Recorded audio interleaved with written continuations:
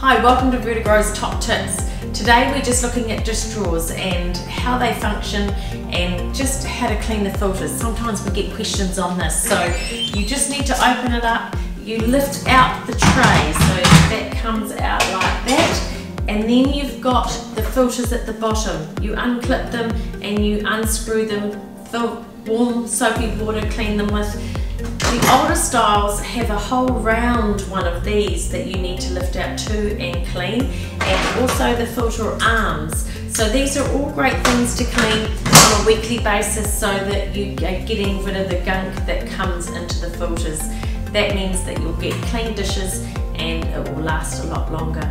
So good luck with that.